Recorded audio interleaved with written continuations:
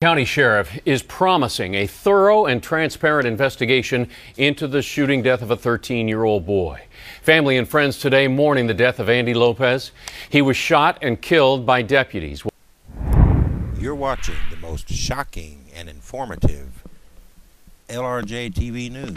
We're learning new details tonight from the spokesperson for the Santa Rosa PD. A press conference just wrapped up in that building in the last 45 minutes. Lieutenant Paul Henry, he says deputies say they saw the subject, 13-year-old Andy Lopez, carrying what they thought was an assault-style weapon around 3:15 yesterday afternoon. So this happened in South Santa Rosa.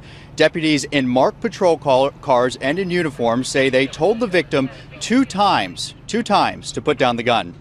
At the time, Lopez's back was turned away from the deputies, according to PD's spokesperson. And according to the deputies, Lopez turned around with the gun's barrel turning toward the deputies.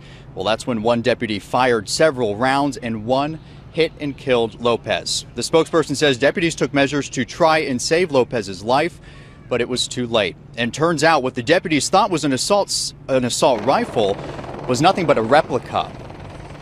The deputy feared for his safety, the safety of his partner, and the safety of the community members in the area. He believed the subject was going to shoot him or his partner.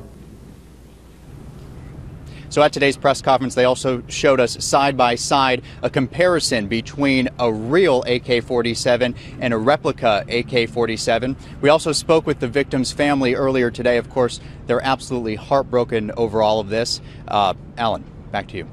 Question, Mark. You talked to the family. This thing about the dad having rules about the guns, what was that all about?